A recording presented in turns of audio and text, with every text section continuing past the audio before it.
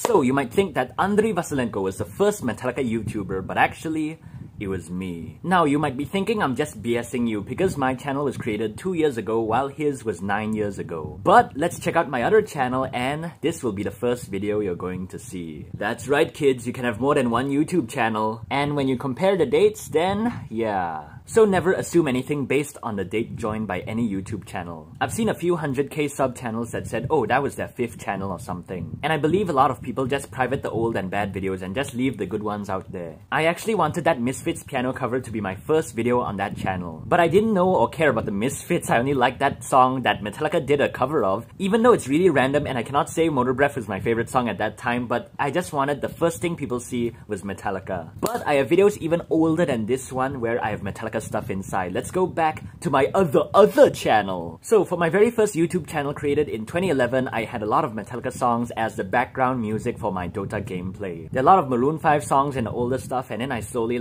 put a lot of hit songs like Tayo Cruz because that was popular during that time in the 2013 era. Then for Metallica, of course I used the studio versions of the songs, but even sometimes I used the demos. I remember Battery and Master of Puppets, I used those demos for the songs sometimes. Not because I wanted to evade the copyright, but it's just I don't want to reuse the same songs, then okay, the demo is really cool. And now I'm realizing I didn't listen to a demo in a long time. During that time in 2013, I was really into listening just the vocals, just the guitar, and all the demos, that kind of thing. So, I'm the first one. Where's my freaking cookie? But the idea for a Metallica channel only came in 2013 or 14, but I really wish I started at that time. It'll be really interesting. But I guess it wouldn't last long because I grew out of Metallica in 2015 or something. So, like and subscribe, that's it.